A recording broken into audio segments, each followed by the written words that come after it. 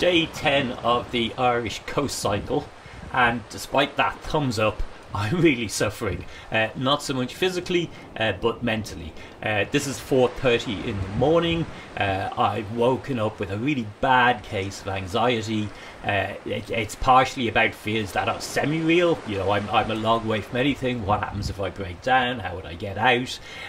What if I've got COVID? It's the end of the pandemic, and I think maybe I was at something the previous couple of days. I was worried about, you know, how would I look after myself? A whole set of fears. Now, I'm not a stranger to anxiety, night anxiety in particular, and I was at this stage doing sea swimming, and I'd found it was a really great way of doing a reset. So I decided, okay, I'm going to get up and I'm going to go swimming, even though it's 4:30 in the morning. I'm pretty cold at this stage, and that worked to completely calm my mind down, and I was able to then come back and rationally plan what I wanted to do with the day. I think the trigger for it was physical exhaustion from the previous day. I had covered an absolutely enormous distance with a lot of unexpected hills right at the end of it, and I think that just left me in this mental state where I wasn't quite prepared. And it's interesting, I've had much milder versions of something similar since, and again I associated with physical exhaustion, but a lot of people with cycle touring, they think of the physical challenges of it, which are real enough, but there is also these mental challenges, and I've seen many people referencing having something similar happening to them, and that sense of being isolation, anxiety, worry, you know, semi-real, semi-not real. So I thought it would be useful to sort of relate the time it happened to me. Oh, that's what I needed. Oh, that's what I needed.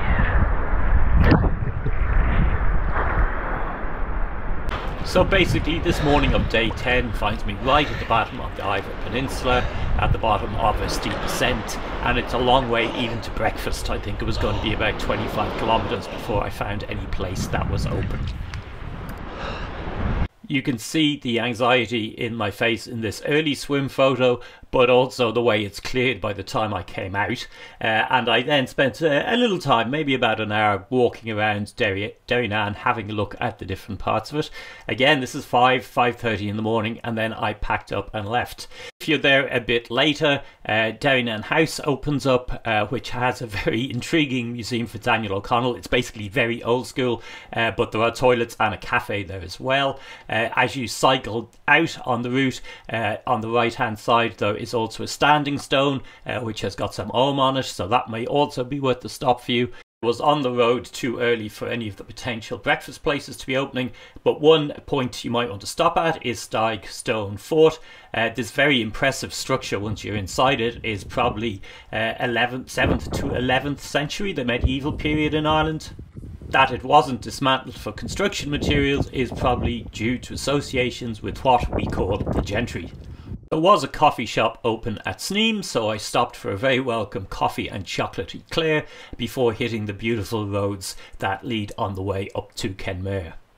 And this was also the point where I had the genius idea of why not use the GoPro that I actually was carrying just to record myself swimming, to record myself cycling.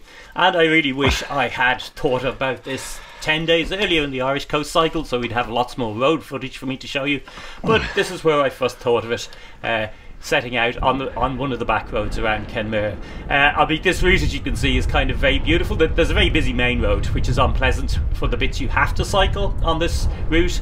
Again, it's one of the problems with the peninsulas, that sometimes the only road that's available is the main road, and that's going to have a lot of traffic. But there's quite a few spots where you can get off the main road for maybe 10 kilometers along parallel roads. Much slower, of course, but really worthwhile. And from the grass in the middle here, you get an idea of how few cars this road would normally see. From this point on, it's going to be common for me to have road footage, and I think it greatly improves the experience of these videos. The other thing I'd done while having my meltdown in the middle of the night is gone onto booking.com and booked myself a hotel for the following night. When I got to Kenmare, I figured a good night's sleep and a chance to eat in a town would probably sort my head out.